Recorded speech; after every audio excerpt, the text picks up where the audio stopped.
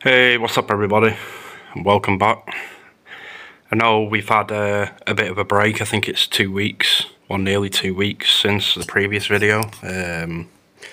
As I've said in the past, it's pretty hard running a sort of PC sort of tech channel when you're only small, because obviously PC parts to review are expensive, so I can't just be buying parts all the time.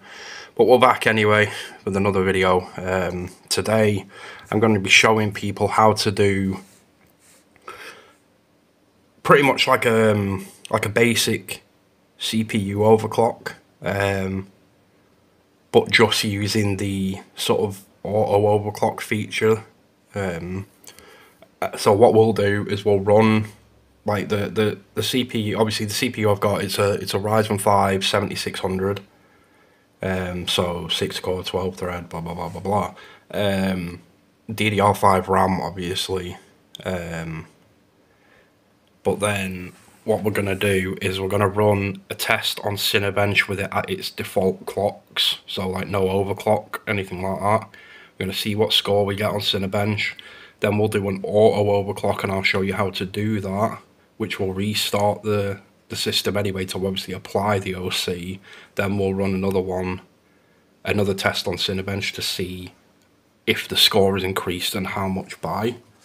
So we'll get into it. We'll run our first multi-core test. Obviously I will leave links to where you can download things, because there's a couple of ways you can do this. I would leave a link to this version of Cinebench, but when I tried to download it off their website, it won't work. So I got this from the Windows Store, like the App Store. You can get Cinebench on there. Just go to your App Store on your PC, type in Cinebench, it'll come up, just download it that way, because this version worked fine for me. So as you know, my system is, like I said, it's a Ryzen 5 7600 on an ASRock B650 live mixer. And I'm running 16 gigs of DDR5, and the GPU, not that it matters, is an AMD RX 6800, but obviously the CPU is liquid cooled as well. I've got 360mm AIO on it. So the score we got here is 14,222. What we'll do is we'll minimize this. Now, like I said, there's two ways of doing it. You can either open your AMD Adrenalin software. I don't do it this way, but I will show you how you can do it.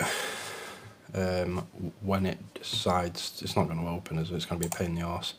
Alright, I'll show you this way first. So, this is AMD Ryzen Master. Now, as you can see, tells you your CPU up here, so you can see Ryzen 5 7600 6 core processor, blah blah blah. It's got your temps here, it's got the current clock speed and your maximum clock speed, so 5.1 megahertz if it would like to focus on it. Tells you your CPU voltage, and then tells you the APU clock speed. Now up here you've got control mode, and as you can see you've got auto OC, so auto overclock, and then manual where you can do all your clock yourself, and then a curve optimizer. Now I don't touch the curve optimizer like for videos like this. I also don't go into manual overclocking because I'm not doing a video on doing a manual OC yourself. I will do one in the next week or so. But that's how you would do it on here. You would click this and you would click apply. Blah blah blah blah blah. Now if you wanted to use your Adrenalin software, you would open it up, go up to the top, click the performance tab, go to tuning, and then as you'll see here, CPU AMD Ryzen 5 7600, you would click overclock CPU, and then you'll get this warning up saying the system restart is required. And that's how you would do it on there. Your system will restart, and then this will load up automatically, and it will come up with like the clock speeds and everything, and the voltage it's overclocked it to. But I'm just going to do it on here. Now, what score did we get on there? We got 14,222. So we'll close that. I'll go AutoOC. Go apply. As you can see, it needs to restart, so we will let it restart the system. You don't tend to get the biggest gains from using, obviously, an auto overclock, but if you don't really know what you're doing and you want to get a little bit more grunt from your CPU or even your GPU, you can auto OC and you will get a little bit extra out of it. Like I said, it's not you won't get as much as manually adjusting the voltage in the core clocks or going into the BIOS and doing it that way, because you can do it that way. But yes, that is my name, for anyone wondering. I'll just wait for it to auto load itself up. But yeah, obviously I just wanted to do a quick video on this. Like, the reason I'm not doing it, the reason I'm not showing like how to do a full manual one is obviously there's a lot more to get into with adjusting core voltages and stuff like that. I just kind of wanted to do this video for people that are either new to PCs and have heard of like overclocking but are unsure on what to do, how to do it, or they're too afraid of damaging something, or getting a blue screen, or because I mean a blue screen's not the end of the world, but you know what people are like, people will panic. Will you do one? Windows 11. So yeah, as you can see here, it's now set to auto OC, and instead of 5.1 megahertz maximum, it's now 5.25. So what we will do is we will open Cinebench again, and we'll try to beat the score. So we got 14,222 last time. Obviously we haven't ran a test, so this will be the first test on this overclock, so we might blue screen.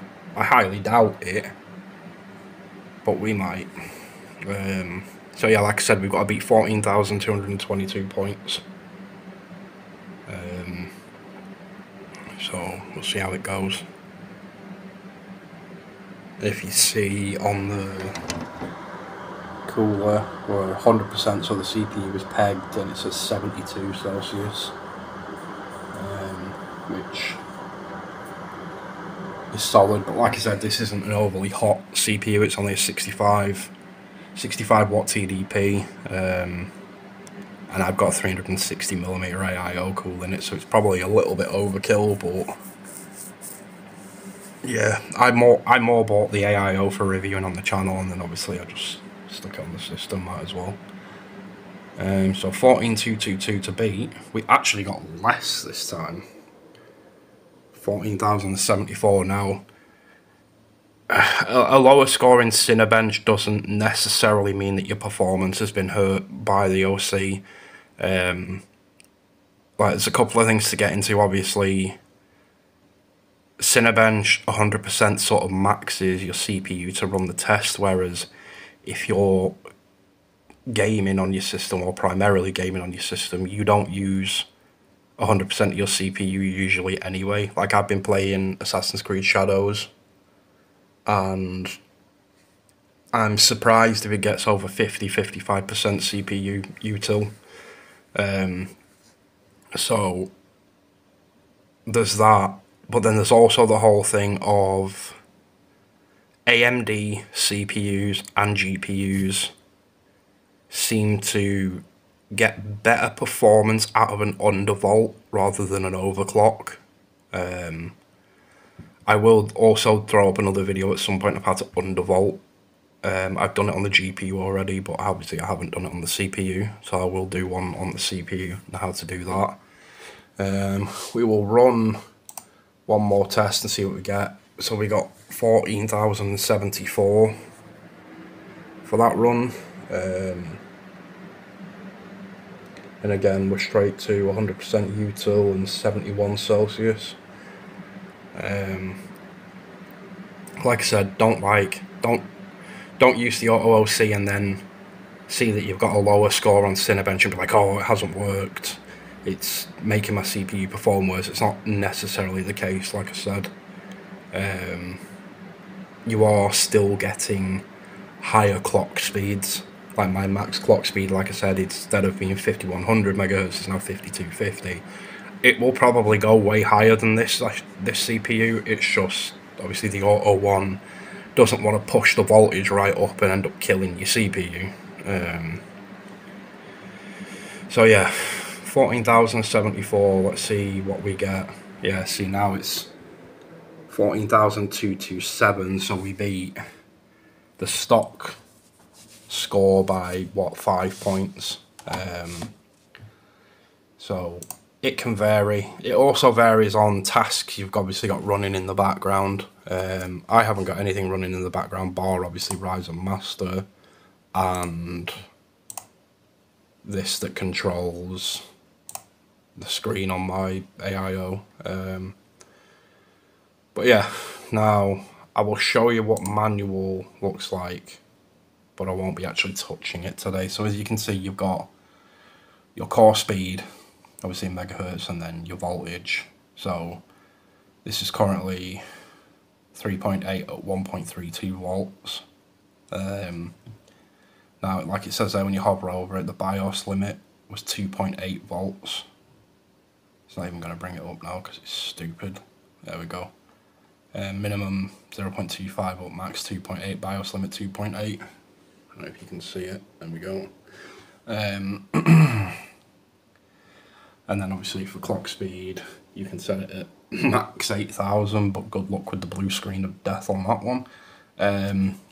So yeah, like basically in a nutshell, to do a manual OC, you would start knocking this up by 25. As you can see, it goes up by 25 every time you click. You would apply it and test, see what happens. If you get a blue screen, it can mean that you need more voltage, so just put more voltage to it. Obviously don't go stupid with it, but apply a little bit more voltage, test it again. If it's still blue screens, a little bit more voltage, test it again, sort of thing, until you find a stable thing. I like to use OCCT to stability test the CPU at the same time as trying to run an overclock or an undervolt or anything. Like anytime you're messing with your CPU or your GPU, you want to be running some sort of stress test. But yeah, that's like basic. Like I said, I'll do a full in-depth video on how to do that. This was just a quick one on how to do an Auto one built into AMD software. So yeah, as you can see, like I said, it upped the clock speeds by 150 megahertz. Not the biggest jump in the world, but it is technically better than it was out of the box. But yeah, I'll leave this video here for now, guys. I've chatted enough. Probably bored you all half to death. We'll have a few more videos coming up in the next like week, 2 weeks. Got a couple more like AIOs and coolers to review and some other stuff. So keep an eye out for them. We are 16 subscribers now away from our first 100 on the channel. So if you wouldn't mind, and you're watching this and you're not subscribed, if you wouldn't mind subscribing, that'd be great. But yeah, guys, I'll leave it there for now. Let me know in the comments below if this helps you in any way or anything like that. But yeah, for now, take care. I will catch you all in the next video.